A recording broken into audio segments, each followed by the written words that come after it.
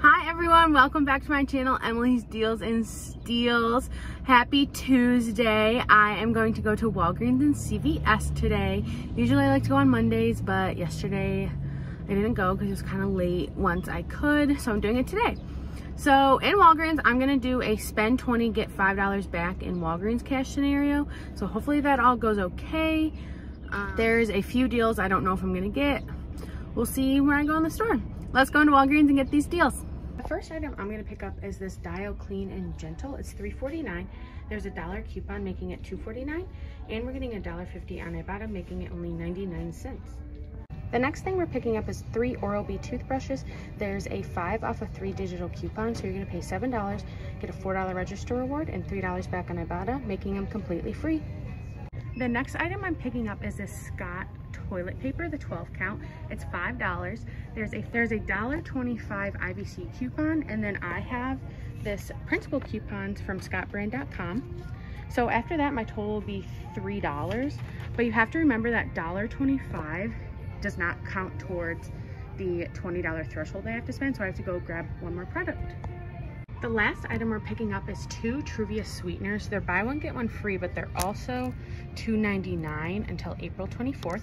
So I'm gonna grab 2 of these. There's a $1.50 coupon, so you're gonna pay $1.50 for both of them, but then get $3 back on Ibotta, making these a $1.50 moneymaker. Really good deal, go pick them up. All right, everyone, I'm back in the car. My transaction went flawless. Every single digital coupon came off. My paper coupon scanned. Everything went well. I got my $5 back in Walgreens cash, as you can see right there. I got that back, and I got my $4 register reward back. So after tax, I paid $12.09 after all of my coupons came off. And I also used a register reward to lower my out-of-pocket. So I should have paid $16.09, and I'll go over everything in a second. But out-of-pocket, I paid $12.09. And then I got $9 back from Walgreens. And then I got $4.50 back from Ibotta. Now, my Oral-B rebate went away on Ibotta. It was there when I scanned it, and I got in the car, it went away. So I'm gonna contact Ibotta and see if there's any way I can get that back. Probably not, but I'm still gonna try, because that would have been $3, which would have made my entire haul a moneymaker, but instead it's not. But even if I don't get it, it came out to be really good. So like I said, I paid $12.09 out of pocket. I should have paid $16.09. So I bought a Kit Kat for 88 cents that my register reward would attach to. So technically, I'm gonna say that my register reward was for $3.18 because I got that candy bar. So $12.09 plus $3.18 is $15.21. So let's say my total is $15.21, right? I got $9 back from Walgreens, which made it $6.21. And I got $4.50 back from Ibotta, which made all of it only $1.71, which includes tax, which is amazing. You take tax out, it literally comes to less than 60 cents for everything, which again is awesome. It's amazing. It will be a moneymaker if I can get that Ibotta rebate, or if it pops back up. Hopefully it will.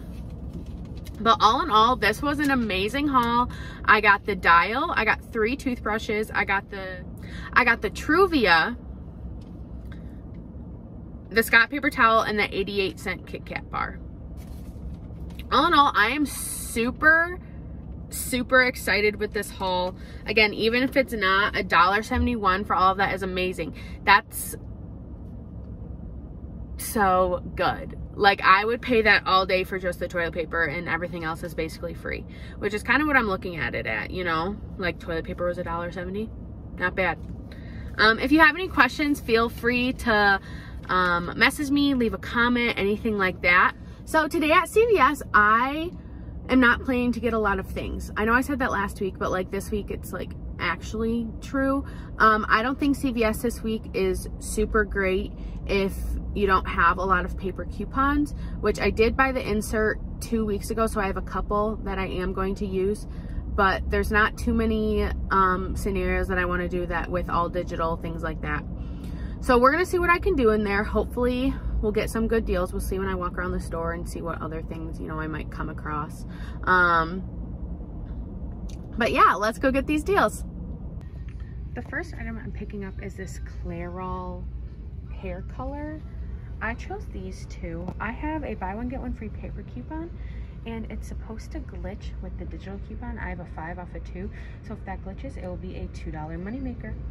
I have a $3 CRT off of any heartburn relief, so I'm gonna grab this. It's going to make it only 19 cents. For my spend 40 get 10 scenario, I'm going to pick up, I think only 3 of these. I might pick up 6, but I'm gonna pick up the hairstyling tools instead of the shampoo this week. They're 3 for $15. There's a $5 digital, and I also have a 4 for 18 hair care CRT, which I'm gonna pair with another deal. Up 3 more Pantene for my spend 40 get 10.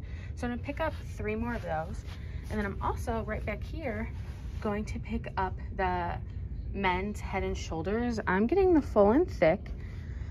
These are 2 for $12. There's a $3 digital coupon that is going to come off, and this will also apply to our 4 off of 18 hair care.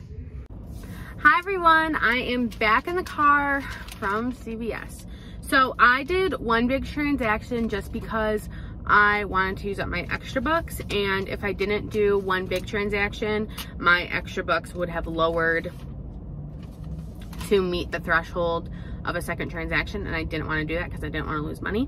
So I did one big transaction. After extra bucks and my CRTs and coupons, my total came to $377 before tax, $694 after tax. I had $3 in tax today.